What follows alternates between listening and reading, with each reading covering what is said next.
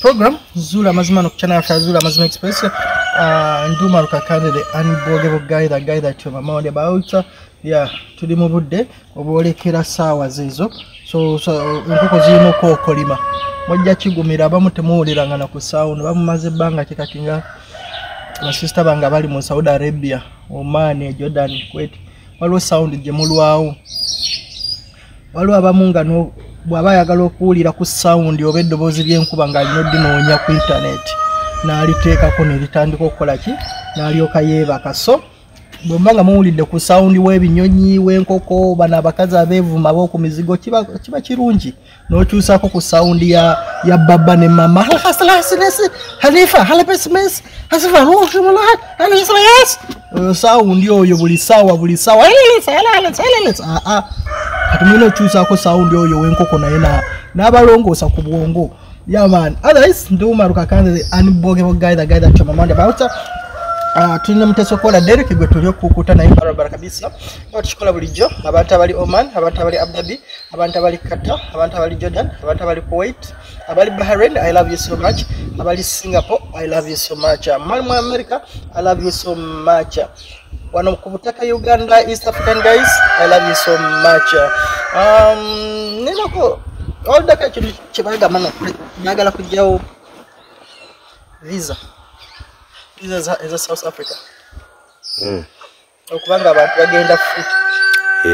Tachulirako. Nawulirako na Muhammad Isirako naye achogerako. Nawulira gundi. Gundi ano. Ogomogezi wa gundi. Mogezi wache. Government. Mogezi wa gundi. Gweche kitongole. Kitongole che. Internal affairs. Ono bamayitani. Ono musajja. Owundo yani. Musami oyo. Oyo musami muki.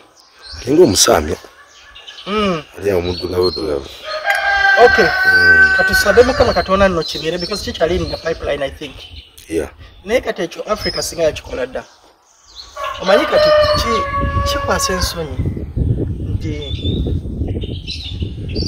nze bumala okuva wano omuntu okuva e Rwanda okujja wano ddaleka okimanyi nti olutalo. Just okuva e Rwanda okusala okujja wano. Abaana basalinkiriza nga bayita eri ku wansi just wane Rwanda okusala e Rwanda nze nkubuulira era bakubuuza ogenda kukola kya Uganda biki in fact yemu ku borders enzibu nnyo vako yene ye Kenya gyosala wano ng'onigiina twasalanga ne kamera ne tugenda ne tukwata ne tukumunga bagala tukwatirayo naye e Rwanda abantu b'e Rwanda okujja mu Uganda simanyi nga wewe unyo musajja ali wano so kati wetubanga tukyalina restrictions bwezi ku border tuba ekisoka restrictions you know zawula yawula mu bantu tulowooza tuba banjawulo nnyo omuntu bwe weeraba because of border golowooza oli wanjawulo nnyo n'omu Tanzania that's why nze era singa nalina obusobozi bino ebintu by'okuzimba ebikomera nze singa ndowooza nandibijjawo mu ggwanga nengamba president ze ndagira buli azimba tazimba kikomera because ebikomera byawula nnyo n'obeeraawo nga n'omala emyaka 5 nga neyibawo tomulabako nga ne baba afiiriddwa oyinza obutamanyi okera ku maki odda kiro oyinza bumuyingiza you know it kwegamba bya isolate nga bireetawo enjawukana omuntu bw'abeera mu kikomera n'oli kikomera abaana banga oli ali e Dubai ono ali eno e Qatar so atenge enzija empya bwe zabeeranga nti omuntu osobola okuva wano mu lujja lwa wano n'otambula n'ogenda mu lujja lwa gundi abaana ba wano ne basambira mu lujja lwa gundi omupiira kwagamba ng'empya zeetadde naye anyway katusabe Mukama Katonda ensi osanga welijja amaaso eritereera lwaleero mpulira nga ttaano kyekiriwo 1 million match. No kwetegesa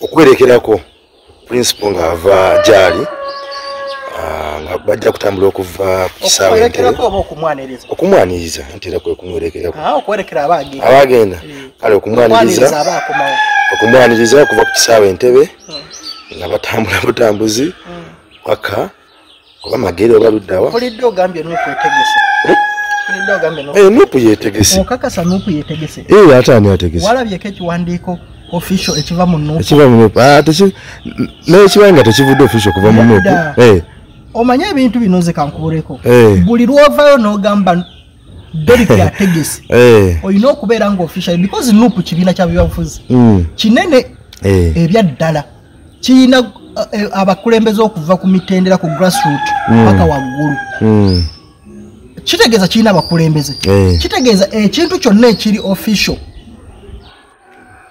oba ntegeera kicommunicatinga so nze kyenjagadde okulongoosaamu awo nti fe abawagizi ba nuupu fe tutegese abawagizi ba nuupu si tetugamba bwe nuupu yetegese because nuupu njawulo n'omuwagizi nze nsobola okukeera ku makya nenkolera president wange Robert Kyagulanyi party nenjikola nengamba ka celebrating amadda ga president wange nze ng'omuwagizi we naye sigamba mbwe nuupu yevuddeyo nekola ki so kati kino kyaffe kyabawagizi era nuupu tenawandiikako bbaluwa because nuupu kyetegeka kyonna ewandiikira poliisi negitegeeza okugiwa obukuumi because etteeka bwe ligamba nuupu tenawandiikako era tenavaayoko n'ekigambo ekiri official oba statement erifu wabula ffe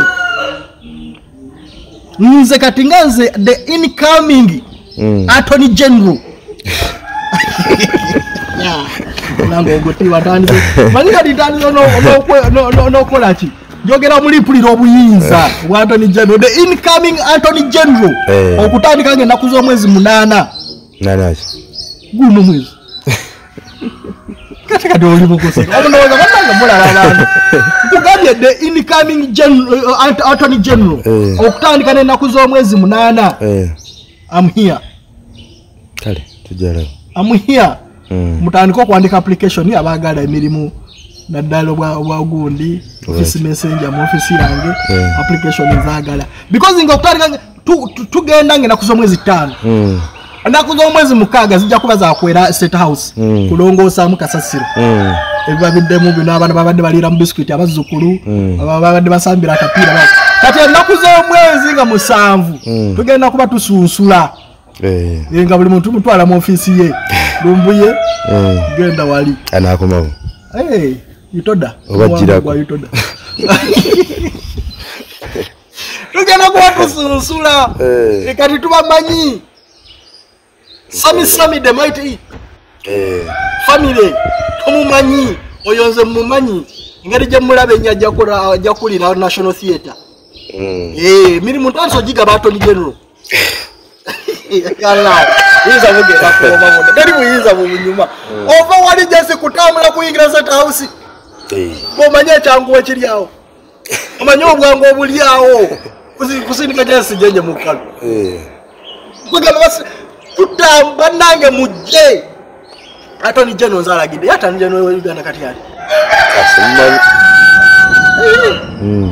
achali nyombi simman negwe tu Attorney General naye njagala aida Attorney General oba ejiji njagala nnyo ebintu by'amateeka ebyo kwata abali enguzi kati nzajja okuba nga avunanyizibwa ku baali enguzi sijja ku beti kamwe nzagenda okuvunaanyizibwa ku baali enguzi bonna muki mu gavumenti ebaddeko eri musiibula nambe Somalia Somalia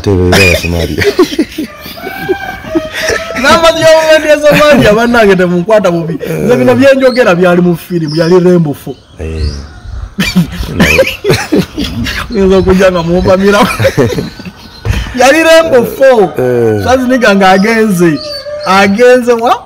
agenze mu Cuba okununula agenze mu Cuba okununula kati bino byali mu birooto bye okununula Amerika Wana uzila kujana fazila mazu exos no maruka kanda de ani boge bogaira to mama about tatu mteso kola Derek olwalero de njogere de kamikao tuyingira 10 ezo nyingi olwalero kyenjagadde okwogerako ebintu bingi nnyo zenga mbyogera walumanyi ebintu bino Derek bye tujja twogera wano engeri gye tutandika nga tusaagamu oba omuntu agenda n'atwala nti buli kye tukola kya kusaaga Because fetusaaga ekisooka because tuba tumanyi stress ne program kyenda ku 10 ezijja zibeera zikwasa ennaku kati manjagalako tusooka tuseke mwalo n'abagamba umalo olwawo o intro biki kwe kuteekateeka omuntu tulina okusekamu bannange mba musiibye mu mbeera yanjawulo waliwo abasiibye obulungi waliwo abasiibye bubi waliwo abasiibye ki so there is what we call preparation buli kimu kyonna bw'obeera omusajja siroveri n'obbamira ku mukyalawo you have to prepare okutandikira ku bwongo kati nze nfuuse kojja no gavumenti ng'ekyaliko kambeere kojja sina mulimu mulala kati you know ebintu bingi so you have to prepare your viewers nti you know twetege so omukyalo ono gwe tugenda okwogerako yankubidde essimu manyi waliwo omuntu akukubira essimu n'akuyita erinnya neweekangamu n'ogamba onamanyi omuntu wakuyita nickname gye bakuyitanga ku ssomero ng'okyasoma ng'oli stubborn tegeeza abaakumanyi nze omanyi nti waliwo omuntu ayajja nga anoonya n'agamba kityo esikyajjukira kityo yaani ne mugamba kityo nga simumanyi nga eri nga tukyakola ku TV ng'abuuzaayo wansi badde njagala ku kityo ne mugamba sikyo simumanyi kati ne kumugamba okumwanguyiriza amangu negamba kirabika bana bakola mu mawulire ne mugamba taliiwo negamba mutumba ne mugamba akati atoyo taliiwo ddala tabeeranga na wano sirula kumbe bagomba mutesokola wange de so kati agamanya bwe gatyo omuntu bwakuyita kitegeeza abakola ki abakumanyi so ono omuwala yampisa erinnya Ken ate nga Ken yali nickname y'okusomero nemmanya era natuuse n'omubuuza nti kumbe oji wange ate nze bwe kikwata ku oji wange era kasita yampise Ken ngamba gamanya ba nickname bali bagenda nickname ku ssomero ani so omuwala ono agamba alumiriza bbaawe baye musomesa ku ssomero erimu alumiriza bbaawe okubanga yeesiiganga eddagala ku busajja bwe nayeebaka naye kyalumiriza yalinga yeesiga eddagala kati saawa zino amajini oba ebyokola byafunyisa omukyalo ono ki olubuto era mugenda mumulaba mazima ddala ali lubuto naye sikaani na buli kimu kyonna bigamba mbu omukyalo ono takola ki tali lubuto so kantandika bwete ne video z'omukyalo ono andage na ayogereko nayaga n'omubi gwe then oluvannyuma n'amagulu ge byonna bwe bazimba kansooke ne video ze bw'ati bwanyonyola munange omaluka kande nti bwefaanana ndoza olubuto olulaba omuntu bwandaba ayinza okugamba nti ndi lubuto naye nga siri lubuto olubuto lugejja bugezi buli lunaku lugejja kati maze emyaka 3 nti banteeka ekintu mu lubuto gye mbadde nga ntambulako nga bangamba banteekamu omusota ninamu omusota mu lubuto era nange nguwulira nga gutambula kino ekintu ekindi mu lubuto kisamba kino ekintu ekindi mu lubuto kirya kino ekintu ekindi mu lubuto nakyo kibajjagala kino ekintu ekindi mu lubuto kiyitawaanya kiringa mwana bwembanga sikiwadde emmere kinnuma mu bukyala kinnuma mu kabina ewembanga ntudde nga tekiri comfortable nina okutuula bulungi nenkimakinga nekibeera comfortable byempitamu bingi byempitamu naye madde nsaba obanga waliwo engeri gy'osobola okunyamba onyamba ojja ontaase omuzimu gwe banteeka mu lubuto omujini gwe banteeka mu lubuto nze nali mukyala nga ndabika bulungi nga nina figa yange ennungi naye bandoga omusajja bw'ati bwe yandoga n'ayagala okubanga yalowooza nti ajja mbwanyonoona akatale mbwanyonoone nze naze nambeerawo nga tewali asobola kuntunulako nze gwolaba kino ekintu kye banteekako kiziba obukyala bwange kyandeetera ebizimba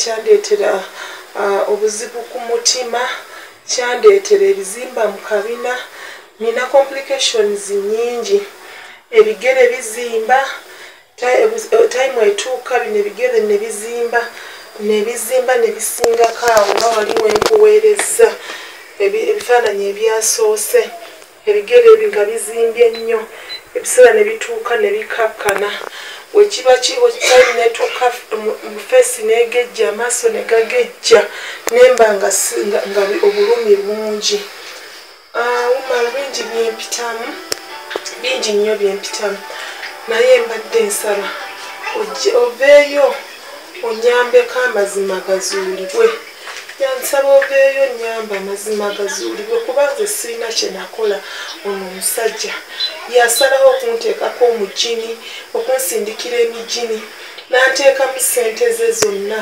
n'agamba kamboneebone bangi babadde baŋŋamba nti yampongayo nze nfe yafuna ssente kumaluka kandi sirina kye namukola sirina buzibu bwonna bwe namukola naye ambonyaabonyeza bwereere kuba n'ebintu bye namulekera twabikola ffenna nateekanga wali n'ateeka wali ne tugula plots ne tuzimba ennyumba kalina ne tuzimba buli kimu twakikoleranga wamu nga ne ssente zange yabeera nazo ebiseera ebisinga naye kakati nze olw'empisa ze we nasalawo ne mugamba akamuviire ngendengezeeko obulamu obulala oba oli awo gano wegabanga gano ge maka gange genina obeeramu tomanya ndikomawo naye ye n'asalawo akole ki annyonoone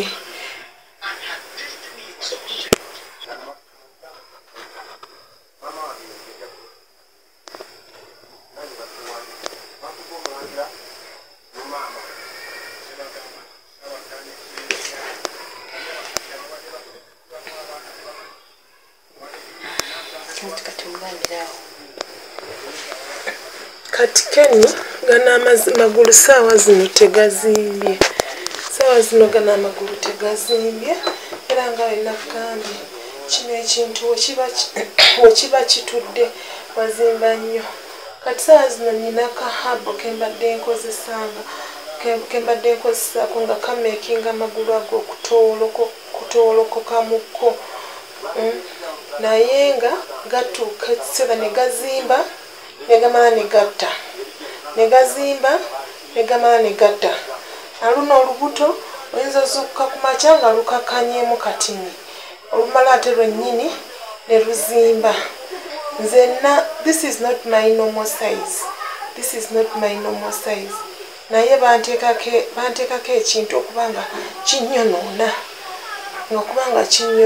naye nga bwentyo bwendi Keni sabo nyambe njagala amazima gazuuke omusajja bw'abambonyabonya nti oba nina kye namukola kyonna kye namukola musasule naye obulamu bwange butereera nzijjeko emijini gye yanteekako ekintu kinnuma mu bukyala kintawanya mu bukyala sirina mirembe tageti yaabwe yonna obukyala sirina mirembe Keni sirina mirembe buli ssaawa ekintu kiba kinnuma mu bukyala omukyalo oyo bw'amala okunnyonnyola ate nempula nga ampita amanya nemmanya nti nono kirabika akola ki muntu wange kamuwa attention amanyi kwe kumukubira essimu bwe mukubira essimu era kituufu nakonfaminga no yali ogi wange bwati bwannyonnyola bwawulira nga mpita Keni teweewuunya ekyo limaze okyogerako ogi wange nga mpita nicknames ez'okusomesa katugende mu audio mukyala bwati bwannyonnyola bimu ku byagenda okwogerawo ojja kuba nga Derika buterawooko ebifaananyi bwati bwayogera yebaleko nyaavu kati njagala onnyinyonnyola ebyobadde oŋŋamba ku WhatsApp sibitegeera bulungi pozi ongambye amanya go gwani bampita Makoha oba oli musaamya sebo ndi musaamya oli wakati saawa zino ndi mutungo kakati buzibu ki kakati challenge nina njagala onviire ku ntono njagala mbitegeere challenge nina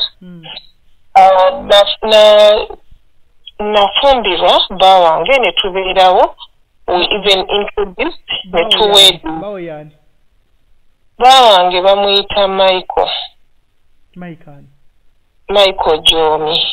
Michael Jomi naye ava busia musaamya naye nedda mulamoji ya bakaliro musoga esebo kakati ye abeera seeta esebo kati ne tufumbira yafuna nkyali mwana muto. I was in my form 4 but for him he was already working. Wali mu form 4? For ye yali mu form 4 by that time when yakufunira wali kusomero ki? Nali ku somero ku Tororo progressive. Yes, nali ku topa. Topa ndimanyi eryo nanyiyonjokera muluga. Yes, sir. Yali chali ni proper progressive. Yes, sir. So, bwe yanfunanga ndi mwana muto kati nembeerawo nga munabeerawo nti boy and girl relationship nga ngenda kewuwe ne mulaba bikine nga ndi waffe just bino ebyokwebiriza nogenda kewammwe nolaba kewammwe nogenda kugalabako boyfriend wo novayo. Topa wali mu boarding section?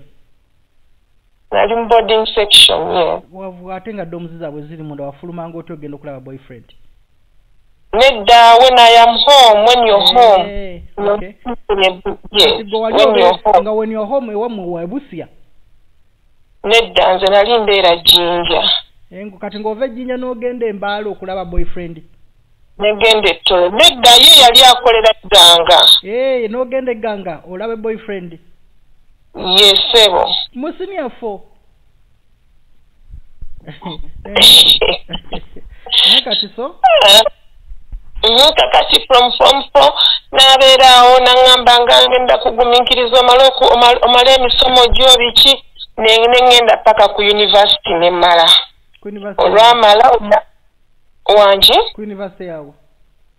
Ku university y'Endejje. Naye era nakugumiikiriza nga tannaba kuwasa? Era yali tannawasa naye namusa olwekajjo mwali mu datinga naye. Nga tubeera naye naye nga ye obutafuna lubuto mu myaka egyo.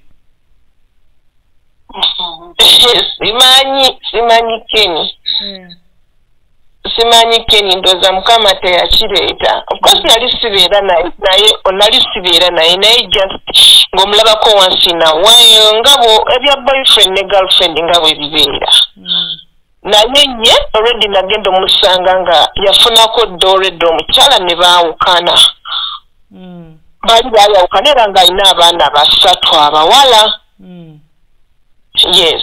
Kakati unatuka ku university nemala university wenali nakamala I conceived. Conceiving ne mugamba nkotu. Yes, nefuna olubuto lwa first born wange. Kakati nangamba it's okay. Nentandika okubeera naye nga bazadde bange still tebamanyi. Nentandika okubeera naye jjukira mu rumors abazadde bange bamala ne bategeerako nti nina boyfriend eyiganga ne baŋŋaana nze nennemerako.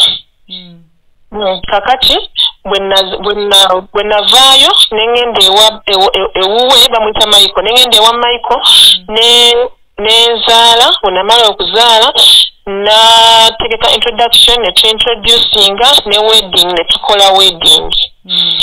Tubeerawo naye nembeerawo nga siina mulimu netutandikawo ka business nga tutunda cereals ebimera. Yes, kasooli muwemba bwebityo nga tubijja mu kyalo ne tubireeta eno. Kati nga nze ntunda nga sinaafuna mulimu. Kati naye ye nga mpisa bubi ng'ayomba nnyo kugamba he was so quarrelsome nga siina mirembe. Mpaka omusajja ayombayomba mu Lusamya bamuyitaani? Mu Lusamya bamuyita Omuyombi. Ani? Omuyombi. Ukireka nawe tomanyi Lusamya gwe nkulaba. Iye Keni. Bwe kityo bwe kiri bamuyita omuyombi. Yes, it's the same. Kakati nga nga sina mirembe Keni olwamala nze abazadde bange ne banfunira omulimu we I am working right now nenfuna omulimu ne ntandika okukola started by volunteering then nfuna omulimu ne bamala ne bampa contract I started working so when I started working the story continued. The guy was so arrogant. He wanted he liked fighting all the time. Ziba ko Keni nga zonna kasente kange gayitanzikiriza all the money that I get nga zonna ayagala azefuge ayagala ye yabazikozesa gwe abanga akuwaako buuli time nti yabeera ne ATM card yange nga nza mpaako buuli nagamba transport oyo byonna nga mbimira. But the challenge comes when yes sir. Yakuwadde namba yange twasomako naye. Because omuntu amanya erinnya lyange erya Ken Williams ayina okuba nga mmanyi nnyo koze ga family. Nze mwennyini.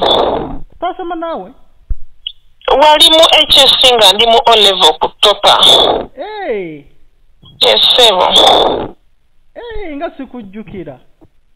Onzijjukira was a friend to Remy. Yes, sir. Kati ndaba onpisa amanya g'ewaka. Tugende maaso. Kati munnange nga gaayi nga sina mirembe waka ne ngamba okubeera wano naye nga am oppressed. Let me first try to move on. Nsooke nkole ki?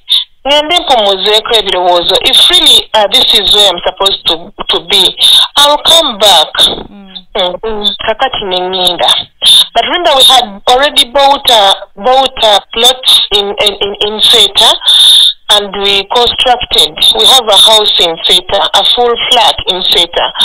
But I just packed my clothes, nenyinda. I didn't remove anything in the house. I just packed up goye bwange, nentambula ennyumba nenfuluma nenyinda. So when nagenda, he called me. Nangamba, you come back. Jangu twogere. Remember it was not my first time okubanga avaayo ewuwe. Nali nvangayo najja n'ayogera and I go back. Naye this time round when navaayo namala 1 month. When namala 1 month, Kenny, my life started changing. Nentandika okugetya, losing a peace nga sitalaba my periods. Nengamba oba kiki ng'olubuto olutandise ogejja nga nzenna omubiri gutandise ogejja nengamba oba what is wrong with me. I started going to hospitals nenga bangamba ulcers biki nga things were not adding up nga tebitegeerekeka. Kakati there is some guy who used to call me. Gayo no yeyitanga kojjawe yankubiranga essimu ng'alinga atutabaganya ayagala tudde wamu. Kakati bw'aba ayagala tudde wamu nga mugamba anko munnange nze mutabaniwo ayina empisa embi ankuba nnyo buli ssaawa aba ankuba kulwana nze I am not of that kind. He's so dictative. He wants temuteesa temukola all the time mu nyumba wrangles. Nemugamba njagala mbeereko nange with peace. Naye yeye muntu buli ssaawa mbeera mu wrangles buli ssaawa kuyomba kantu kati ni kuyomba nempulira nga I am fed up. Naye nga gayangamba nga ojja kuddayo nemugamba itokuddayo ew'omusajja nga ngamba ojja kuddayo ayagala nzireyo ew'omusajja. Kakati this guy took a full year nga nkubira esimu nga nkubira amasimu ng'olwo nvuddeyo bwe navaayo ng'oli waka nedda navaayo n'empangisa ebweyogerere Kirinnya ng'olina omwana wo.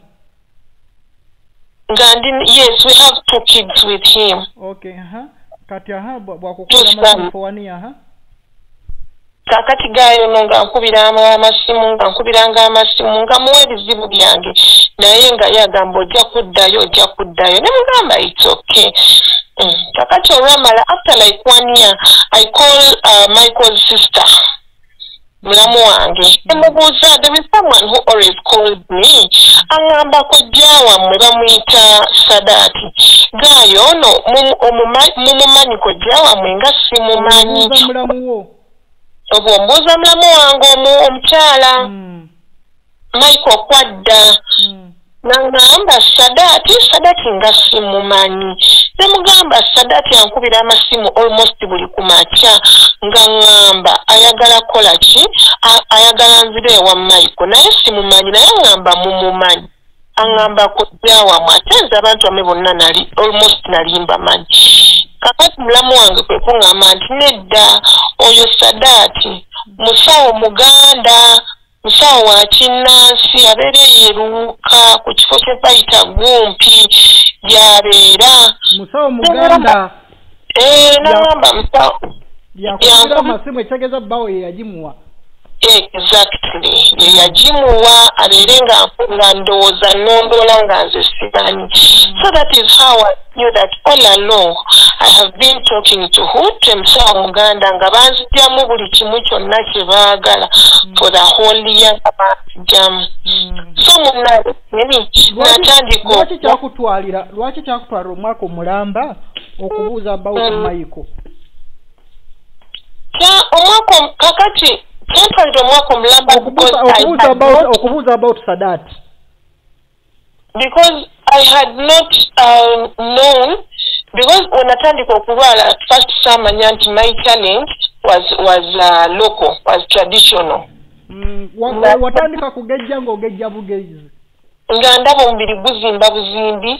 I don't go into my periods. I lost my periods, for all that period. Nenga ngenda nga malwaliro nga bangamba everything is fine. Abasawo bangamba everything is fine. Time came batandika okungambanga I'm developing ovarian cysts. I even went for an operation. Operating and everything is going to be normal.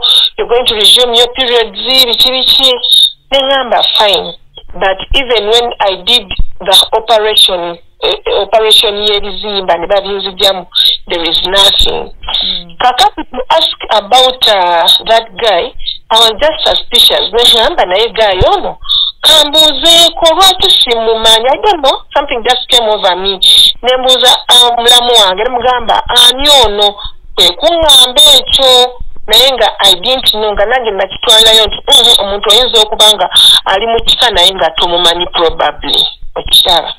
That is how it came about. Kakati obulwadde bwatandikanga okunnuma ng'obulwadde bunnuma nnyo nembagamba netandika okubira bba wange natandika ogenda mu church bansabireko namba mu church bansabireko waliwo ne sister wange naye nagamba mami wange nagamba naye omwana woyo abonyebonye n'obulwadde muyinza okuba nga muli mu malwaliro naye nga something is not well yandigenzeeko somewhere. So when unankwatako nantwalako somewhere awo natandika ne bangamba baawo yakola bwati ne bwati ne bangamba yayingiza oba emizimu waka ayina ebintu byeyaleeta ewaka ebintu ebyo weyabireeta ne babikusindikira era byonna biri ku ggwe yali yakuteekayo okugambe ebyo kati Kenny nga bwe nkugambye nti namala ne bantwalako ewa aba witch doctors nga nnoonya bulamu because nali sibigendangamuko. I took my time nga nsaba nagendako newa Pastor Kayanja naye era nemukwesiinga kati okugamba nobba wakoze ki Pastor Kayanja era naye nangamba ayina ebintu byeyaleeta ewaka ayina byeyaleeta ewaka bangamba oba amajini simanyi naye ng'okusinziira ku Pastor Kayanja naye era yangamba baawo ayina byeyaleeta ewaka bw'abireeta ewaka ebintu ebyo ne babikusindikira ne bikuyingira era byebyo bikutambula olina by'omusitulidde. That is why they want you to go back. Era babireeta ne bikuyingira babireeta ne babinsindikira ne babinsindikira era ne bwenagendera still oba ne bansindikira ebirala oba ne bansindikira ebirala binondoole wabba Keni mu separating awo baamala nenzirayoko nga ndaba obulamu si bwangu nenzirayoko naye namalayo for day I think like 1 week nera nemala nenfuluma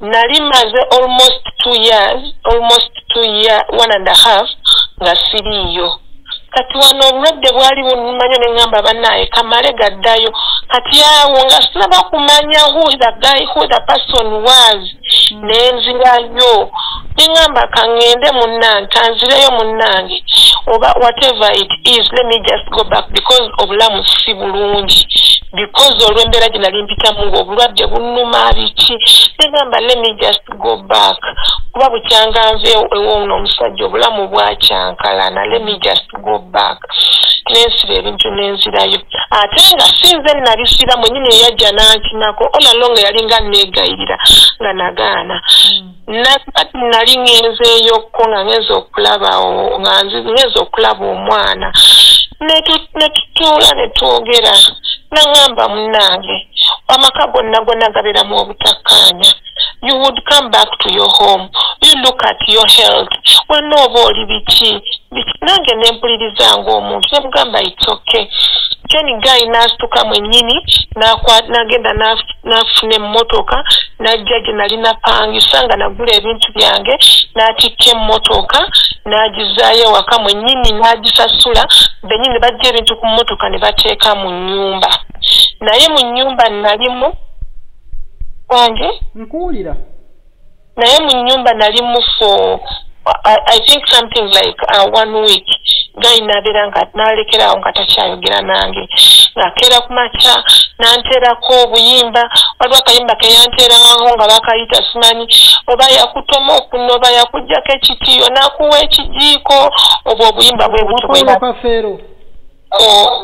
obwo bwe yakeeranga ku makya nanteerako nakubira friend wange gwe tukola naye ku mulimu namuwoninganyo nagamba oyo omukazi bwatanviira waka wange agenda kulaba kyengenda omukola yomu eyakugambanga no jangu ndabe iye mwenyini eyajja nankima nagamba mukwano gwange she's not even a married material how can you leave someone's home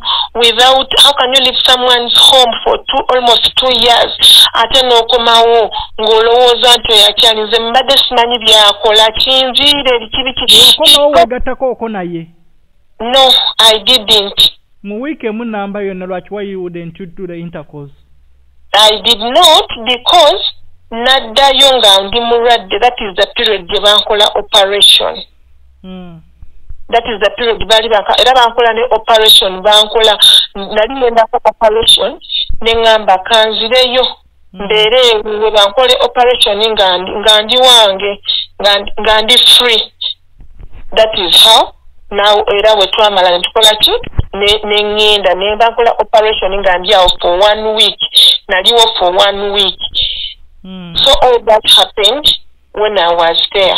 I did not do any intercourse with him. Yes. So, bapasa bamala okusabira ne bakugamba yakwambazaamu ekintu. What happened? Yes, bangamba bansabiddeko ngenzeko ewa Pastor Kayanja nansabira ngenzeko ewa Entebbe Road ewa Brother Ronnie nansabira naye bwendaba nkulabanga ali olubuto ndabanga ali olubuto naye kenisiri lubuto byebyo byakufunyisa olubuto bangamba actually abala bangamba he used to sleep with me nga bweyebaka nange akwata medicine neyesiga ku his private part then he could sleep with me ekyo nno nsiiba nkisomesa abantu no waliwo abasajja abeesiga ogundi eddagala ng'agenda kwebaka naawe bwatyo munnange mbu yesiganga eddagala nga yebaka nange but that is how this thing entered me. I don't know how to it is naye nga munnange kati kambuuze yes Kenny njagala kubuuza Yes, sir.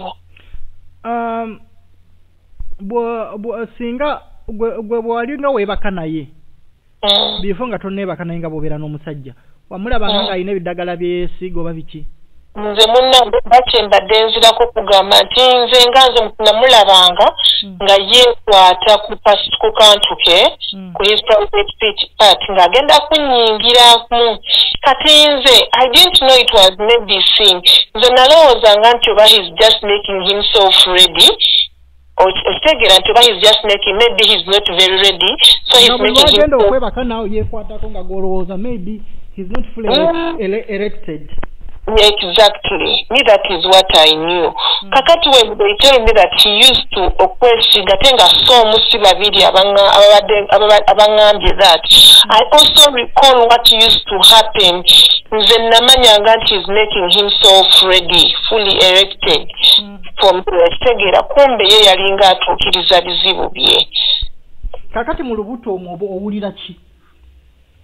Kakati mu lubuto muno ekintu kintambula. When you touch down here waliwo ekintu wano wansi w'olubuto waliwo ekintu ekikaluba. Waliwo ekintu ekikaluba. Ekintu kino keni kitambula.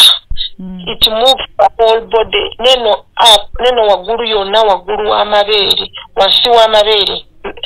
Yonna waliwo ebintu by'okukwatako nga bikaluba babikibye basimbikamu. Sooka omulebe oti kankubireko katono nye.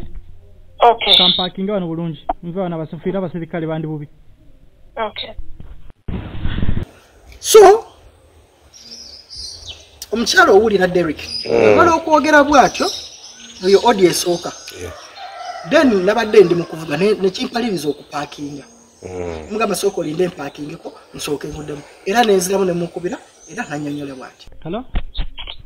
Hello. Obadde ngamba nno bw'okwata ku lubuto owulira ekintu nga kikola ki? Kakati mu lubuto muno mulimu ekintu ekitambula.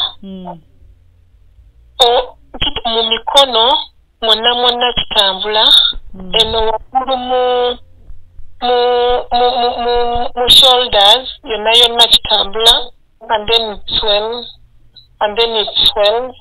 Ebigere byonna bisweringa.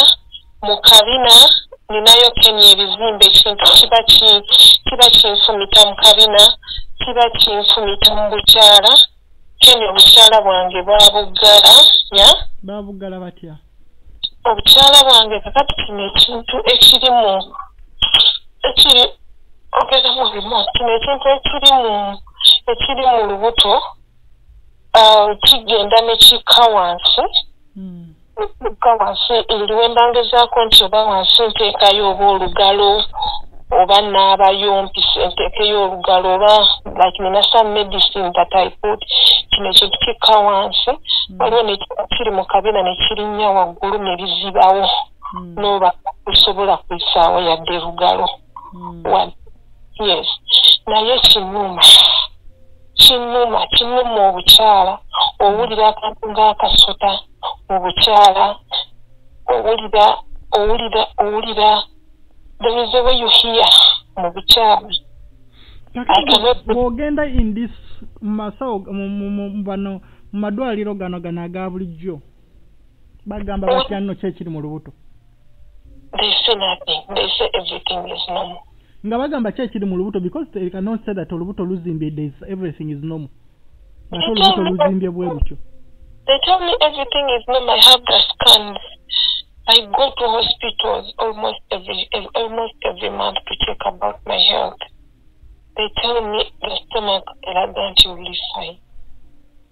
That is what they show me. Kati family yo yali etuukiriddeko omusajja ono nemubuuza. Family yange yamutu. Kati olaba oli mwana muto naye wano n'ebifaananyi olinga omukazi omukadde akaddiye aweddeyo. Nesebo nzimba. Sisobola na kujjukira nti noba wali oji wange. Yeah, I just swell. Olinga omukazi akuze. Yes. I just swell, but that wasn't me. I had a very nice shape. Kakati ye yakinkola ebyo. Actually, ali oyogeddeko oko naye. njogera naye nemwereza messages nga nkaaba namugamba naye lwaki temuzijjako kintu kyemwanteekako lwaki temuzijjako but for him he just looks at them, blue ticks them and he just keeps quiet ng'agamba mu kusooka yagamba nga for him he knows nothing about me. These days wherever I send him messages when I'm crying for him to help me out, what he does, he just looks at them and keeps quiet. He does not do anything. Taina wadekuzida mutaina chadamu. Mukabiridde ne mwegayirira naye tanziramu.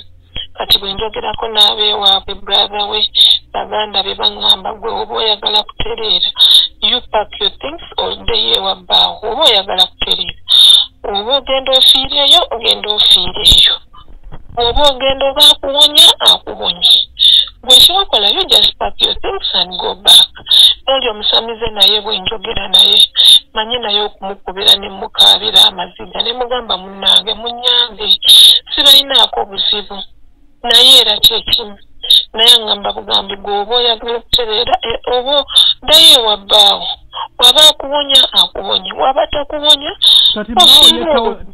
right now akola mirimu ki wange bawo akola mirimu ki she's a teacher. Which school? Green Hill Academy. What? Green Hill Academy. Green Hill Academy yawa Chibuli. Kati yo wali ogeddeko oko naye Ani abazadde be alina mami we but for him he's so arrogant. He's someone who is so arrogant that they all fear him. They cannot even approach him. I have talked to the mother several times, but she just keeps quiet. What about your family members? Have they tried, because ono muntu yakwanjula? Yes. Eshegeza family zemanyi. Yes. Why haven't your family okusituka negenda? Because kati wano obulamu bwo buli matiga. Reaching on this extent to muntu asobola okufa anytime. Yeah. Because omuntu agenda administration obukyala bwo bubo bweggala. Yeah, but wherever I tell them. What about your family? Lwaki te contacting your husband's family? My family members, this is someone yasoka yasoka na teka akatambula like nabuzabuza obwongo bwa my family. But they don't listen to me, they only listen to him. A few, most of them, those who can talk to him, they can. For you just sick, you go to the hospital. For you just sick, you go to the hospital. That's what happens. So Nivande can't you just in a gap alone, you're struggling alone, but they are the other side. For them they think I am just not okay. But it's because of what he did. Now who is with the kids? Abana bano bomwinamu ababiri ani ali nabo? I have one and he has one. One yamutwala butwala. Yamulekera because I didn't want to. Bonna balenzi. Yeah, they are both boys. So all you want is you to be okay. Is what all I want is me the to help. be I cannot sisabola butayamba my oji. All I want is me to be fine. I have struggled enough. Jagala banjeko enyingi banteekako. Jagala banjeko all the tortures ze banteekako. Because me I have no problem with them. I am passing through a lot. Kati bana bapasa bogenzeemu. Lwaki tebakuwonya? Because they can see the problem na kugamba kino lwaki okukola. Lwaki bo tebakuwonya? They pray for me, but I don't know. But they have always prayed for me and told me everything is well. They have told me everything is well, but there is nothing that is working out. Ate bana basawo b'ekinnansi. They have also tried. What were they doing exactly? Bali bakuwa ddagala bali bakola ki? Bali bampa eddagala bangamba nti ebintu babinkutteko. Ng'ebintu byogera byali byogeddeko. Wange? Ebintu bye bakwatanga byali byogeddeko gwali obiwuddeko nga byogera. No, because waliwo ewamu ebyayogerako ne bigamba mbu ffe baamututeekako oyo tumubonye tumuyemu omusaayi tumubonye tunywamu omusaayi wetumala okinywamu omusaayi wetumala okinywamu omusaayi ani ali awo akutawanya waliwo abadde ambooza nti omugemu bamugulire naŋŋamba ekigamba mbu batusindika tukibonyeebonye tukinywemu omusaayi otumala okinywamu omusaayi tukitere ntutambule tugende era nakyo nekyewaana twamuziba n'obukyala ali awo tasobola kwebaka na musajja yenna tosobola kwebaka na musajja yenna kenisisobola lwaki sobola kuba obukyala babuggala. That guy is so evil. Kati obukyala babuggala bwotofuka Nedda. Tofuka? I do. No, that one I do. Kati babuggala batya nga omusulo guyitawa? Nga bwe nkugambye nti bw'ogezaako nti oba you're passing like akafinga ebintu ebiri munda bizibawo. Okitegeera? Waliyo ng'ebizimba oba ng'ebintu nga... No, bino ebintu kino ekintu kye bateeka munda ekimakinga to look like I'm pregnant. One is in the stomach and one is in the bum. Ngamba, bw'ogezaako okuyingizamu olugalo ng'omukyala anaaba. Yes, nga waziba. Olugalo teruyingira? Teruyitawo. Nga you in pain. Teruyitawo. Kati right now kyekisinga okukuluma ekizakitere? Kinze buli wamu wannuma. Time comes nebeera fine normalizing. And time comes nenkyankala nanze n'omubiri ne gukyankalana. Ndoza ebifaananyi obirabye how I swell. Kati right now bino ebifaananyi byompereza bw'oti bw'olabika? Yeah, that is me. Olaba gufeesi gwonna gwasweringa ndinga ki. Ogamba my body, I do not think kugejja, but I just swell. But when you go in the scan, you know you're going to be okay. Ngambe kati ate kogambye n'oli oji wange. Manyinze nalina eddalu abantu bangi bali bamanyi. But I remember I was very stubborn ku somero. Yeah, he was very stubborn, true. Kati ekintu kye njagala okubuuza. Bw'ogenda mu scan, what do they say? Bw'ogenda mu scan bangamba I'm okay. Keni nina scan ziwano nyingi. Near even tomorrow I can go for a scan and I send you my documents and you see them. What do they say that you're okay? Oyina oko scan joyina ku gundi awo gundi results zayo zosobola okunvula ekifaananyi n'enjiraba? Yes, I have. You'll take a pic. I want to see that what that scan is saying. Okay. And I have from Novik, I have from IHK, I have. So what are your parents now saying? Nothing. They left you to the bakule sofe. Nange nabesonyiwa nana byange. Ono omusajja yetaddanga mukuwasa? Tanaba akyali. Lwaki kati ye lwaki tawasa? And for them they said I have to go back. I want to go. Gwe mukazi wawe gwe bateekamu ebintu gwoyina okugenda.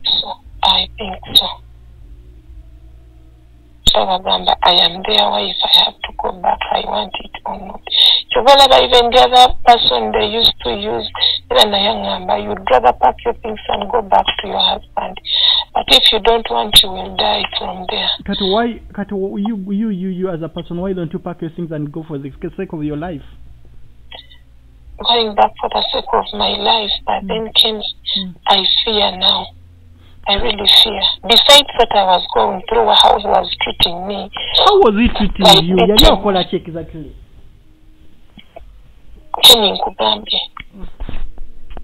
Rango zalinganga chimu nyumba all the time.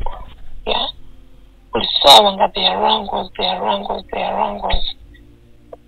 I can give you his number and you can also try to interact with him. Okay, you will send me his number here, eh? You'll send it, okay. I'll send you his number. When mukwata nedembe n'agaana, then I will see amuzobanyedde ebyange nkozesa force. When I apply peace and it fails, for me all I want is you to be okay. It's okay. I can also send you the other guy's number. you also try to interact. You send me all those numbers, eh? Ogambye ono bba bamuyitani? Michael. Jomi. Kati ye akumanyi ngani? Akuyitani? Okay, then you try to send the other one is called Sadat. Okay, you try to send me those numbers and I see if they fail, for me I will proceed with my process to file. Okay. To file, eh? Alright. Okay, then. Yeah.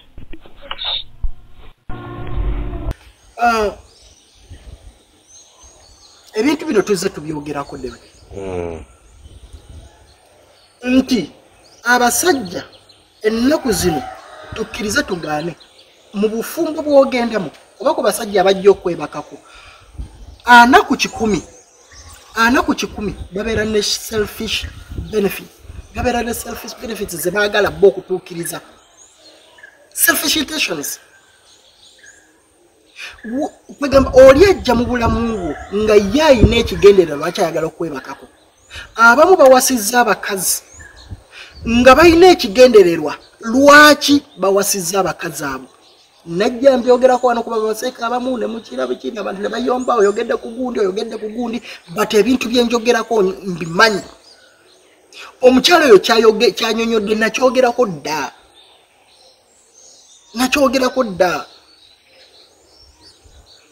Omukyalo oyo bw'amala okunyonyola bw'atyo kyampaliriza okubira omusawo. Baana ye tujja kuleeta audio ye mu maaso awo naye because of obudde katusooke tuwulire kuyeeyita omusawo. Omukyalo ono gwayogeddeko no yasooka kwefuula kojja oluvannyuma n'akizuula nti musawo muganda ayambako oba musawo musoga ayambako bba mu nsonga zino era asuubiza okuba ngu ye yamukola ekintu kino. Let's go in this guy's wound body.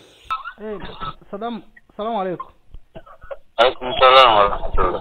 Jewe leko mkulu Sadati. Oba oli ku pikipiki mukama wange. Wale wakomotea. Ati mbadde njagala opaakinge muko ko sikuwulira oli ku pikipiki empewo. Paakinze. Kakati mukama wange ze bampitawo maluka kandessewo. Wow. Ndiye ne Busia. Mbakoja wa Prosi. Prosani. Prosi mukazi wa Michael. Omutegedde. Michael si. Michael musomesa sewo mukama wange. Kakati sebo ogundi obulwadde nga buta Prosa ate Prosa ngamba nti no bwayogera namwe mumugamba ddeyo ewabba. Buzuki ate bangamba gwe musawo owekinanse yabikola. So chobola wankubiddeko ne ngamba kakikyetaagisa. Eyo bitolawa. Prosi ya nkobere. Ganize ya muloga. Aha. Tangambyeko mugo wa muloga. Wabula ngambye nti noyo Sadati musawo wabula ye yankubiranga amasimu nangamba muganda nangamba yasoka nangamba ye kojamako naye bwe mmala okwogera naye nga ndwadde yangamba n'omugamba mbw alina kuddayo ewa Mike alyokawone kachovola ati nkukubidde nga musajja munange ombuule kiki ekyetaagisa bw'oba olina ky'omanyiiko. Oluwulira bulungi. Oluwulira baba nzira nabo oluzibu. Mpegana Proso wayawukana ne Michael.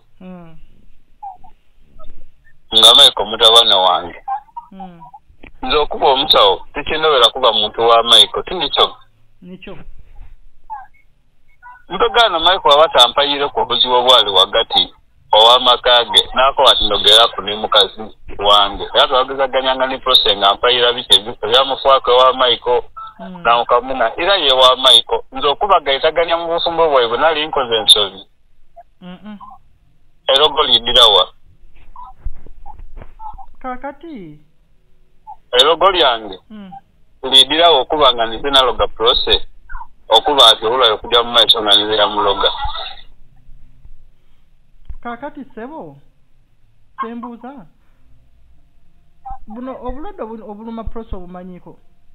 Kiwidi Olw'okuprose mwene wampayiranga ati mbonabonako dimba nti bino binuma aye nga nkoba ati Michael ne yandoga. Kuti nze bwe mukoba ati wa Michael ne yakuloga lwaki otambula naye wa Michael n'akulogolola kuti ensobi yange eva eri wanze ne prose.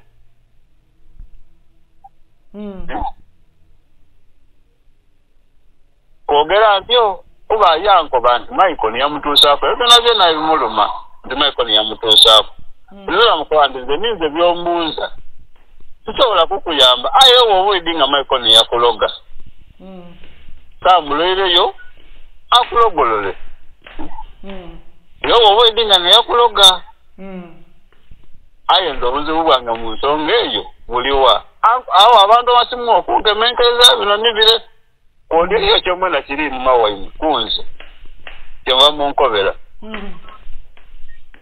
Muwulire webanga eriyo kiri enuma waimu kyomwena kunze kyova munkobera kuwanzako bantu tusobola kwedandaba ekyo.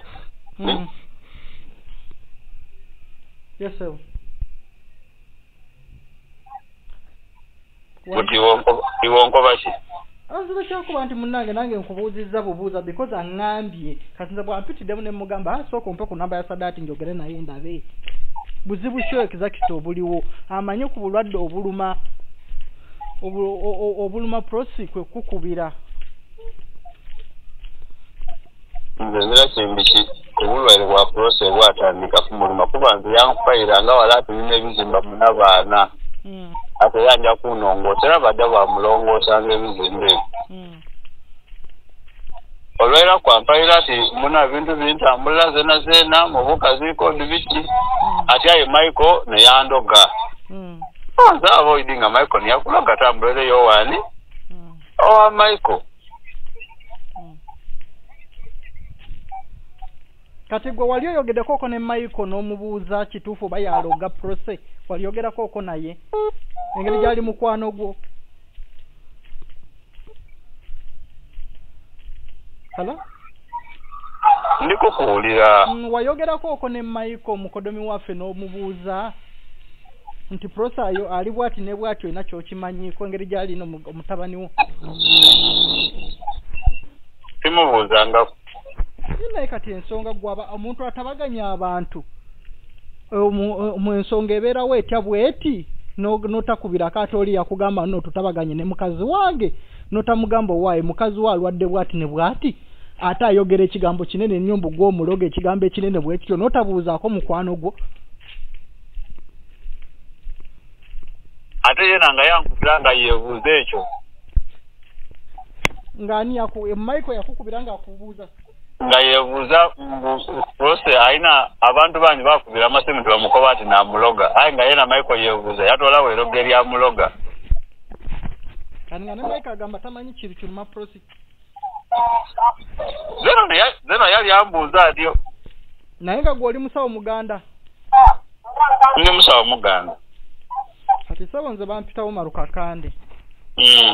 Njagala ogambe Michael. Nawe nyini nkugamba. Bwe muba nga mumanyi ekiruma prosi mugenda kisasulira sifaayo oba oli musawo muganda oba oli musoga oba oli muki. Nze bampitawo Maruka Kande buli amanye ekikwata ku ekiruma prosi prosi embeera gyayitamu naye gyagenda okuyitamu. Buli amanye kye yakola prosi oba Michael oba gwe oba balala kino kiteeke ku record. Era njagala ogambe Michael nti omusajja gwe bayitawo Maruka Kande ankubidde essimu n'aŋŋamba ebigambo bino nti yenna amanye ekiruma prosi oba oli musawo muganda kati katulabe anile singa tomanyi kiruma prosi naye bw'oba okimanyi mpegano mpulira ssebo iwe oli kojja wa prosi tibwe kiri nze siri kojjaawe nze zegendera onkobye oti oliko wakojja wa prosi anti kati nkubuulira amazima aze gyendi ng'ayagala buyambi nze kyendi ojja kimanya ng'embeera yonna etuuse okyendi ojja okimanyira nze prosi aze gyendi ng'anoonya buyambi because mmwe lwabakubira essimu mumugamba ddayo wa Michael lyokowone ate gwe wamukubiranga amasimu nga weefudde kojja wa Michael so nga toyina famire eno bw'ogiyita ng'omugamba ddayo n'omala omwaka mulamba nonso mukama nga oli kuwulira nze ndi muntu mukulu ni wali muntu mukulu yoli kwogera yona yes sir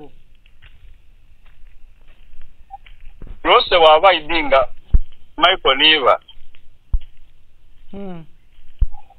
ebigambo nze ndi musoga ino ndi ku bigambo ebibereke ebitatuuka bitundu bituuka nga biwanvu nga byongere byamu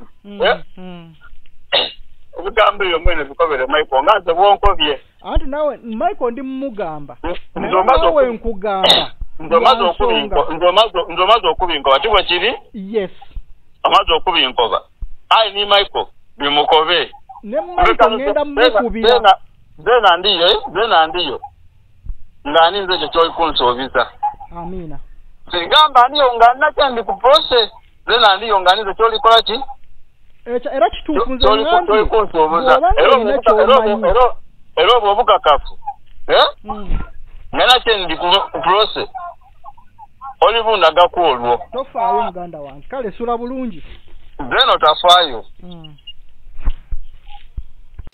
okay story y'omukyalo ono ekyagenda mu maaso tugenda kuwulira sadi y'omwami tugenda kuwulira kyava ku ki omukyalo ono okumuloga okutuuka ku kino kyava ku ki omukyalo ono okubeera nti bba amazima ddala amukola ekintu kino bwe kiba nga kiki kituufu nga yakimukola for now forgona my country I love you so much sigenda kusukaawo baddewo matukakane the unbogable guy twesangeyo enaku z'omwezi nga 5 ngamba wali mu kapiira tulaba akapiira respect until next time I sign out bye bye